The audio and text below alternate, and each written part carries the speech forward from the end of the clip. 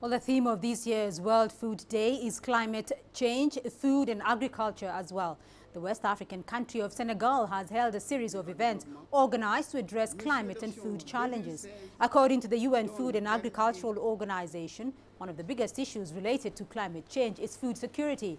The world's poorest men, many of them who are farmers and fishermen, are the hardest hit by higher temperatures and the increasing frequency in weather-related disasters. La prise en charge de ce phénomène des changements climatiques.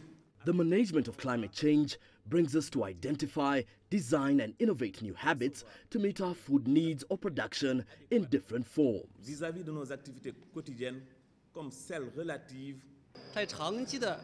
In our long-term assistance work here, we are committed to raise the agriculture production in Senegal. We are very concerned about the challenges and impact of the climate change on food security.